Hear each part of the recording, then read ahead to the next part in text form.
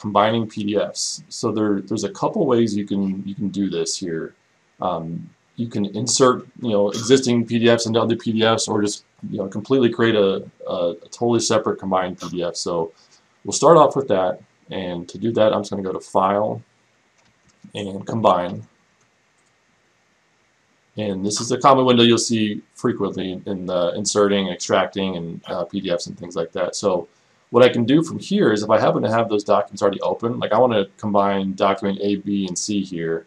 If I have those open, I can say Add Open Files, and then I'll remove the ones that I don't want to insert or combine with these first two here.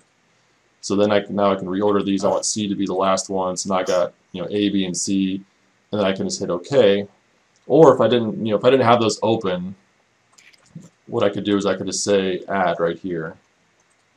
And that'll bring up, in my case I'm integrated with ProjectWise, so it'll bring up ProjectWise for me if I wanted to pull PDFs from ProjectWise. The ones I have that I'm going to combine are going to be on my computer though, so I'm going to say Open from Disk right down here.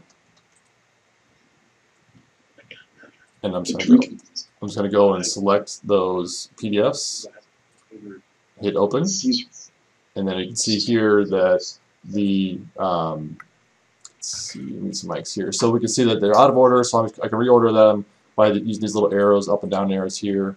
So I'll move C down to the bottom here, so that looks good. And I want to say include bookmarks, so that what that will do is that'll make a bookmark, which is the title of each one of these documents, so A, B, and C. It'll make those bookmarks for me so that when I combine them, I have those bookmarks automatically, which is a nice little feature here. So I'll hit OK, and then what it does, it creates a totally separate new document here. And if I go over to those bookmarks, there's those are the names of those documents that combined, and it just turns the file names into the bookmarks for you.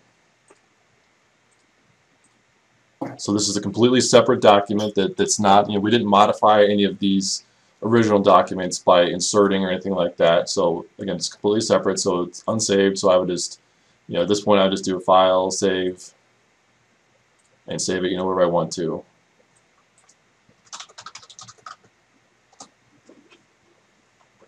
And that's it.